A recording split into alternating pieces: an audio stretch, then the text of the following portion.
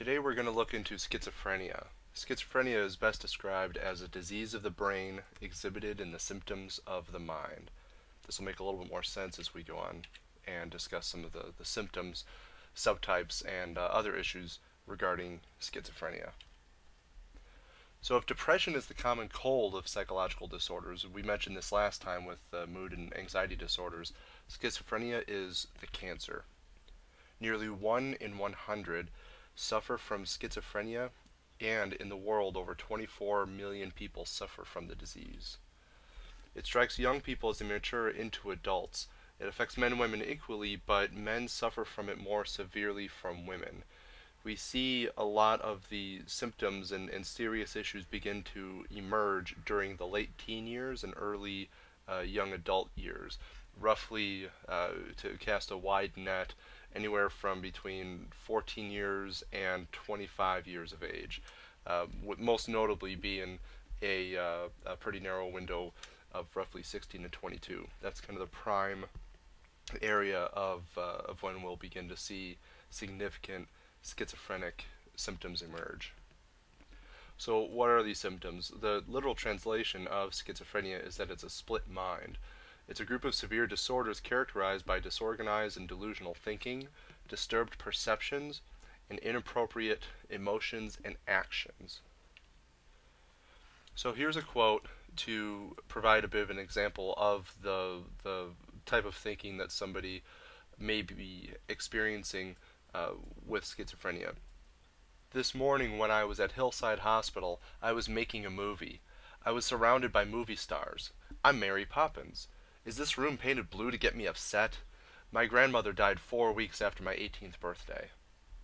So this monologue illustrates fragmented, bizarre thinking with distorted beliefs, and these distorted beliefs are called delusions. Having the belief that you are Mary Poppins, that you are a prominent fictional character, for example. Somebody who takes on this way of thinking is seeing and experiencing reality very differently than you and I. Some other forms of delusions include delusions of persecution, such as thinking that someone is following me, or delusions of grandeur, like I am a king, or I am Jesus, or I am Elvis, having this idea that you are an extremely important person in the world. Many psychologists believe that disorganized thoughts occur because of selective attention failure. Essentially, that we have somebody with schizophrenia has these fragmented and bizarre thoughts because their mind cannot tune to parts of the world both externally and internally, essentially like to determine what's important. If you recall the selective attention section during perception, and as well as how it's related to the idea of change blindness, that we're bombarded with data and stimuli in the world, and our mind has to make up its own mind of determining what's important and what's not. What should I be paying attention to right now? What thoughts should I continue to give more attention to, and in order to complete my thinking, versus what should I now move on to in terms of different thoughts, and not being able to filter out certain thinking patterns, not being able to filter out stimuli from the environment is going to lead to these kind of fragmented and bizarre thoughts. An individual with schizophrenia may perceive things that are not there, such as they're called hallucinations.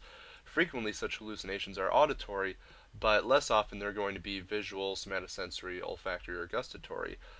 People with schizophrenia most commonly report experiencing auditory hallucinations. Hearing voices, hearing chatter, essentially it sounds similar to a radio being on in the room or a TV being on in the room, but of course it's not there. An individual with schizophrenia may laugh at the news of someone dying or show no emotion at all, also called apathy. This is the portrayal of essentially inappropriate emotions and actions, that somebody with schizophrenia is going to behave inappropriately for the situation. And this doesn't necessarily have to be with a sexual connotation here. It's just behaviors and emotions that are not appropriate, not expected for the situation. And patients with schizophrenia can continually rub an arm or rock a chair or remain motionless for hours. Remaining motionless is called catatonia. The person just doesn't respond and has little response to anything in the environment, whether it's a family member's voice or a direct question at the person. It's a very troubling sight to see. So schizophrenia is a cluster of disorders, and it has within it several subtypes. And they share some features, but there are other symptoms that differentiate these different subtypes. And they have what we call positive and negative emotions. And this isn't a value in the sense that it's good and bad symptoms or anything like that. It's essentially the expression of something or the removal of expression is perhaps one way to think about it. So having hallucinations, disorganized thinking, deluded ways that aren't present in normal individuals, these are positive symptoms. When you are hearing something that isn't there, when you have disorganized thinking, essentially you have too many thoughts and you can't differentiate between what you should pay attention to, or thinking very highly of yourself. These are symptoms that are additions to the person's day-to-day experience. We imagine a person without schizophrenia and then add to it hallucinations, add to it delusional thinking, add to it disorganized thinking. These are positive symptoms. But they also have an absence of appropriate symptoms. So, for example, somebody with schizophrenia experiencing apathy, not caring for anything really, having expressionless faces or rigid bodies. These are negative symptoms. So we remove the care, remove the expression, remove the fluidity of human motion and movement within the environment, being very rigid and still, not showing any expression or care. Again, these are the negative symptoms. So positive symptoms, we add things, and negative symptoms, they're taken away, essentially. When schizophrenia is slow to develop, its recovery is doubtful. Such schizophrenics usually display negative symptoms. It's harder to notice when somebody is not reacting appropriately to the environment when the inappropriate action is essentially inaction.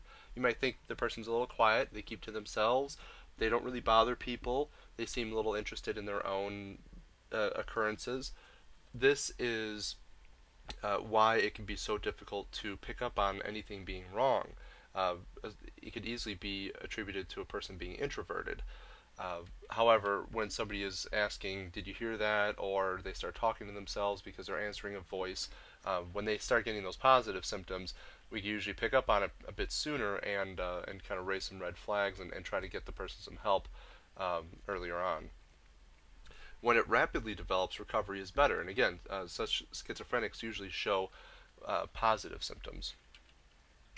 So the different subtypes of schizophrenia, we have paranoid schizophrenia, with these delusions are often centered around persecution or grandiosity, that the world is out to get you. A Beautiful Mind is a wonderful movie that highlights what it's like to have paranoid schizophrenia.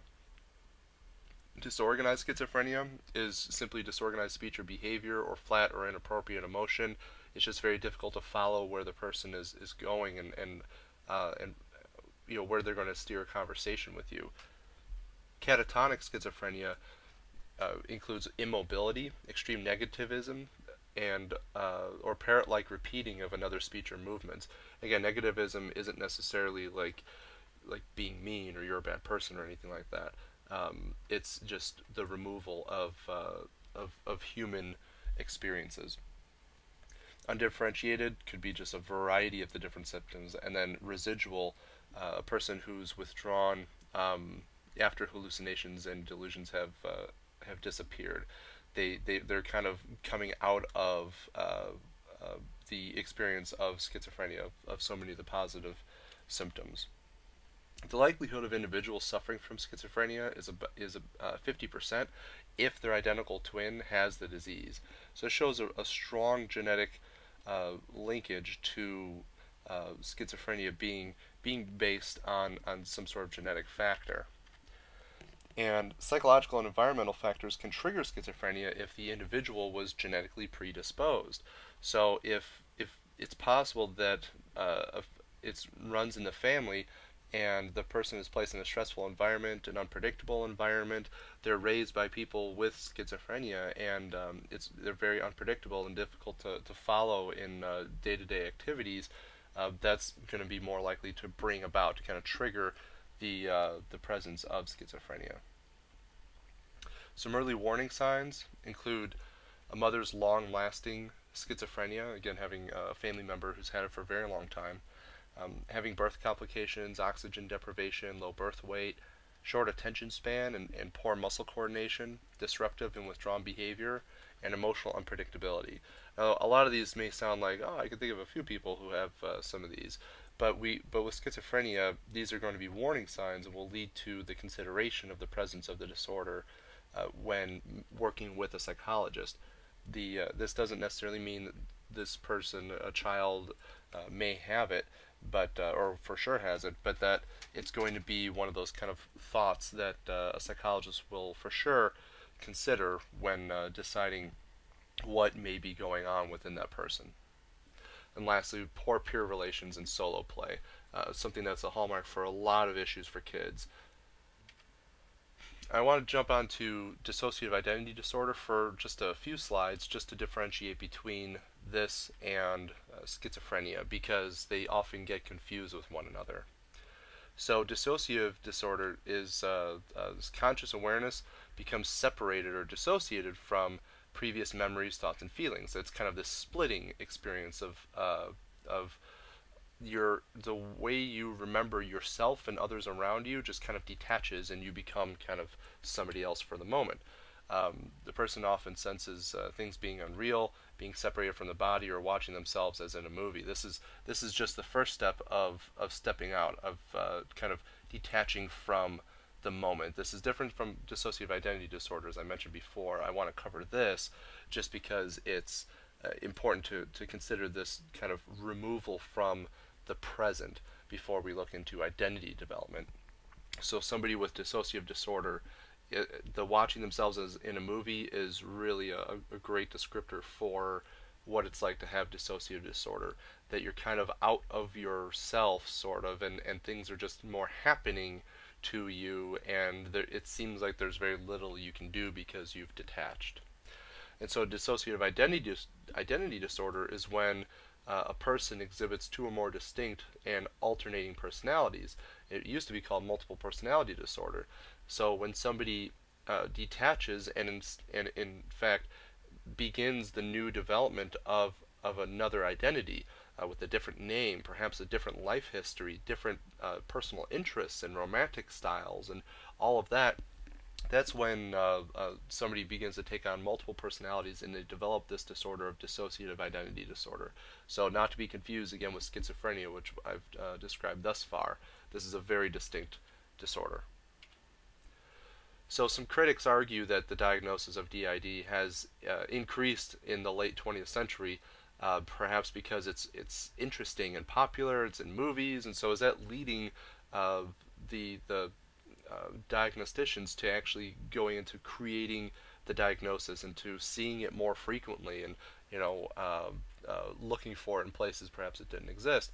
And also, it's not generally been found in other countries, at least outside the United States. So the belief of whether it exists or not, based on scientific data, is pretty sketchy. So the critics' arguments include that role playing by people are open to therapist suggestion. So it could be that somebody is just taking on whatever the therapist is throwing at them and saying, yeah, that's me. That could also be this other person, and they kind of describe themselves in multiple ways, and kind of fools the therapist into thinking that the person is talking about several people within one body. And lastly, learned response reinforces reductions in anxiety, that if I always behave in a way that's different from me, and that reduces my anxiety, I'm going to behave in that way that's not me over and over again in order to reduce that anxiety. And that doesn't necessarily mean you've developed another identity, but again, how you experience the world and how you interact with others can kind of seem like that. Well, that's all we got for today. Kind of a real quick run through of schizophrenia and some dissociative disorders. We'll begin to look into psychological treatment in the next lectures. So until then, bye bye.